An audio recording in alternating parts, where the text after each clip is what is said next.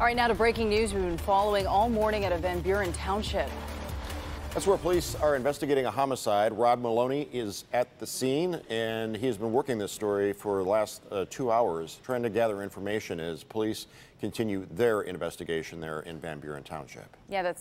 Yeah, that's right. He was near a home where he says there was a body discovered inside. Police have been there for a few hours.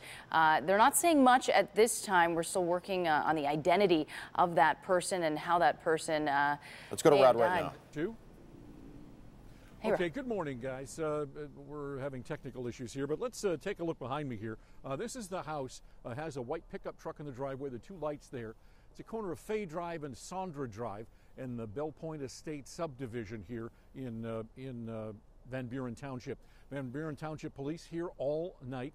They've been inside, they've been outside, have been working it. In fact, they just changed shifts out here as officers coming in on the morning shift. As the sun is beginning to peek out this morning, the neighbors here are going to discover that the roadway is closed in front of the house here. What we're told is that there was one person dead inside. They won't say male or female. And we're also learning that there is infinitely more to this investigation than we can talk about right now. Police are saying, however, that everything's under control. It's a fluid situation, but neighbors are not in any danger of any kind.